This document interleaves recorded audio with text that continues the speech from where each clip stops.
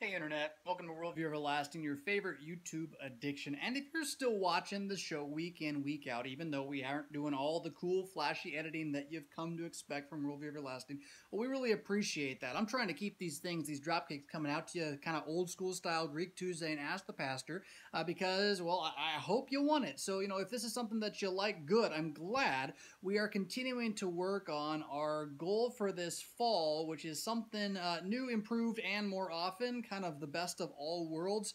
Peter is back from Africa and hard at work researching the technology which is needed for that, which if you want to support that endeavor, you can continue to support the show. Links below, of course, you have a place for regular giving if you want to do that. And if you're uber curious, you can message me or Peter and we'll kind of fill you in on what the details are. But for today, I want to get right to Hebrews chapter 11 and then just a smidgen of chapter 12, which is the upcoming epistle reading in the lectionary, I think it's series C that we're still in the 3-year lectionary. Last week we were in Hebrews 11, the first part, this catalog of the saint and sinners, the faithful yet struggling individuals of the Old Testament who all the while through their temptations, struggles, and sin clung to the promises of a better land that God had given initially to Eve and then to each of them in turn, that something was going to come to fix what they saw. And so they never really settled, as it were, in the present age, just as we as Christians should not feel that this is our ultimate home, but they kept looking forward to that homeland, that better coming that the Christ, the Messiah, the seed born of woman, would bring.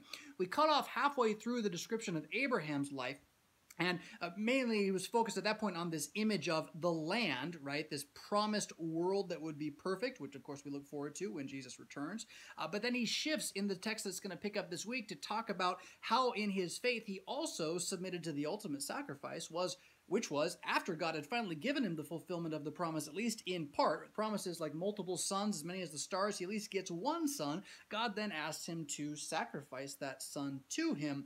And the beautiful thing about this is it explains how he isn't doing this thinking the son's going to actually die. What it is it's testing his faith in the resurrection from the dead. And so he considers, since this son is the guarantee of the promises, that the entire salvation of the world will rest on this one boy's flesh and blood, there is no way that he can actually die. Like, even if he actually dies, God's going to raise him from the dead. And so, of course, he is willing to go and do this. I'm sure that the devil was on his shoulder harping the whole time and causing him to doubt, causing him to question, perhaps I'm mad, all this kind of stuff. But he goes to do it anyway, and then God, of course, spares him the event, saying, no, if anyone's going to sacrifice their son for the life of the world, it's going to be me, right? And that's, of course, what God does by offering up his son, our Lord Jesus, on the cross as the propitiation for all of our sins. So the catalog of the faithful, what is it all based upon? It's all based upon God speaks and it is true. Doesn't matter what we think, doesn't matter how we feel. When God speaks, it proves to be true. And though we array ourselves against that word, there's nothing that we can do to stop it. And the saints of old, all they did was they heard that word and they said, Amen. So be it. This is the way that it is. So after Abraham, we move on to Moses, right, who lives in Pharaoh's household, who has the entire issue of being in the desert and speaking to the burning bush and all this. But he tells us that Moses also considered reproach, right, being hated for Christ's sake, of more value than everything he could have had in the land of Egypt. Being a son in the house of Pharaoh, he'll give all of that up according to the promises which the true God has spoken to him. And this great line here, that by faith he kept the Passover and the sprinkled blood so that the destroyer of the firstborn might not touch him, right? So God's sending plague after plague after plague. He's like, oh, by the way, put a little blood from this lamb on your door so the next plague doesn't hit you. And of course we would say, how can, the blood of a lamb do such a great thing, right? It's just a physical thing. It can't have a spiritual effect, right? Like bread or wine, they can't be spiritual. Water can't be spiritual. But Moses doesn't try to argue with God on the basis of his reason. Instead, he just accepts God at his word. And what happens? The destroyer spares the firstborns and yet does kill the firstborn son of Pharaoh and all of the Egyptians, right? Also a prototype, a foretaste of the sacrifice of a son, right? Notice that theme here, a son by which the people are redeemed in his death. So by faith they crossed the Red Sea. By faith the walls of Jericho fell. By faith Rahab the prostitute did not perish. All of this based faith on what? Right? Faith in what God has said. And Rahab's a great example here, especially. It's It's not like she has a personal promise coming to her, but she knows from hearsay that the word of God, the Ark of the Covenant, is in the midst of this people. It's like, that's the true God. So I don't want to be outside of that camp when they come into this land that was promised to them of old. I want to be inside of that camp. So, of course, when the spies come, she hosts them and gets connected to them, right?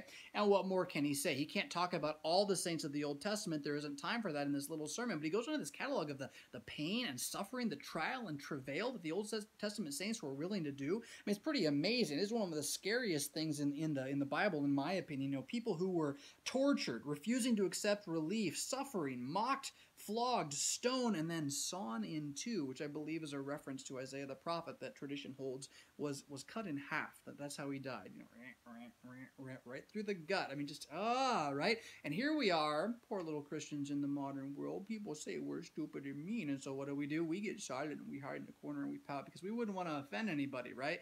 And there's much to condemn us here in this passage as cowards, as people who, in the face of real persecution, may indeed just be that the plants with no root that burn away. Now, can we build our own roots? Of course not. All this does then is create repentance, and that's the goal here, is for you to be like, yep, I'm a coward. Dear Lord Jesus, I'm a coward. I am not worthy of these saints. The world's not worthy of them, as the author says, and so neither am I. Have mercy on me. Which is really what the whole point of this is in the end. I mean, he's been, as the author of the Hebrews has been throughout the book, he's rough. He's fire and brimstone style. Well, most of the Bible is. Preachers who don't preach fire and brimstone aren't preaching the Bible. But he's fire and brimstone style, and the goal is to bring you to repentance so that he might also lather upon you the goodness of the gospel and who Jesus is, right? So stoned, imprisoned, killed by the sword, sawed in half, going about destitute and afflicted. The world is not worthy of them. All of these, though commended through their faith, that is, trusting in God's word, which was counted to them as righteousness, did not receive the promise of full righteousness revealed in Christ, right? They never saw Jesus. They didn't understand the full sacrifice that he gave on the cross. I mean, it is not prophesied that he will be cruciform in any specific way, nor in an obvious way that the death and resurrection must take place. You got the sign of Jonah, of course, but it's veiled, it's in shadow, and so they're still waiting for this, and yet they trust what they have. Like, well, I don't understand it, but God has said it. So even the prophets, Peter says, I think it's in his second letter, could be his first, even the prophets are like, they prophesy and they're like, well, what does that mean? How is this going to take place? You and I, we live on the other side. We got to see it take place. We don't need more revelations. We don't need more prophecies. We got the fullness of time, right? God has provided something better for us, he says, and that together then basically in Jesus' death and resurrection, we are made perfect, and on the day of resurrection, we shall experience that perfection. So, since all of this has happened in the fullness of who Jesus is and what he has done, since we are surrounded by witnesses who believed in far more difficult prophecies and words of promise, covenants, institutions than we have, let us also then lay aside every weight and the sin that so closely entangles us, right? Let us put aside our cowardice. Let us confess it as sin. Let us put aside our doubts in what promises God has instituted as covenants of the New Testament. Let us put aside our need for the belly to be filled and for our passions to be tickled and run with endurance, that is, faith in God's word, the race that is set before us, regardless of what may come, right? Setting one foot in front of the other, doing your vocation day by day, hearing the word of God, for Pete's sake, every single Sunday, because you need it. It is the font of life. And then, as you are able, learning, training, becoming capable of confessing it yourself, speaking it out of your mouth, that the world might hear this great confession, all the while not trusting in your ability to speak it, but looking to Jesus, the founder, and I like the old NIV, not usually, but here, the author, right? The writer, the one who does it, and the perfecter, the completion of our faith. That all of it rests not in our ability to achieve it or even to believe it. So let us look to the one who does it for us, because he is where we have confidence, security, and certainty, all because for the joy set before him, knowing what he was achieving, he endured the cross for you, right? Scorning the shame, scorning the fact that he was humiliated simply by becoming a man, and then more than this, submitted himself to even death on a cross, whereas we learned from Paul in the book of Colossians last month, your debt has been entirely paid. He is sufficient. And now, seated at the right hand of God, it's not like anything's going on that he doesn't see. It's not like he doesn't know what's taking place in this world. Why do we not believe that he said, I've washed you? I've claimed you by name. Take and eat. You are mine. Here are my words. Trust me. from your God. Yeah, good stuff, right? The ascension of our Lord Jesus Christ. Well, we're creeping on 10 minutes. That's one heck of a dropkick. Hope you have enjoyed listening to the author of the Hebrews writing in chapter 11, getting you ready for this coming Sunday. And we'll see you again later this week with an Ask the Pastor question from you. And if you want to ask those questions, go to the worldvieweverlasting.com website. You can ask a question there on the sidebar. Try to do as many as we can. All right. Catch you next time. Rock on.